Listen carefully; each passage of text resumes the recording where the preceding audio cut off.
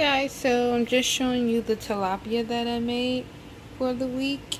Well, for the next few days.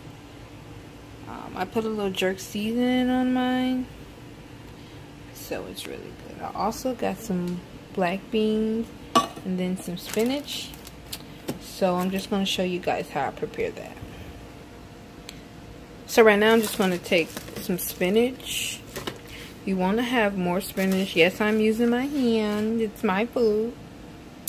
I got some spinach there. Then I'm going to take some tilapia. Come over here, get a few black beans. I'm going to eat them cold a little bit, and we're going to see how that goes.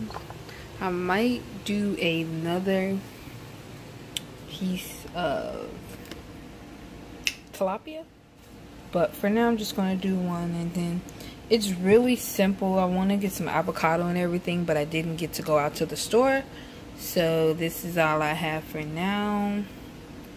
It looks so delicious. So alrighty guys, thank you for watching. Bye.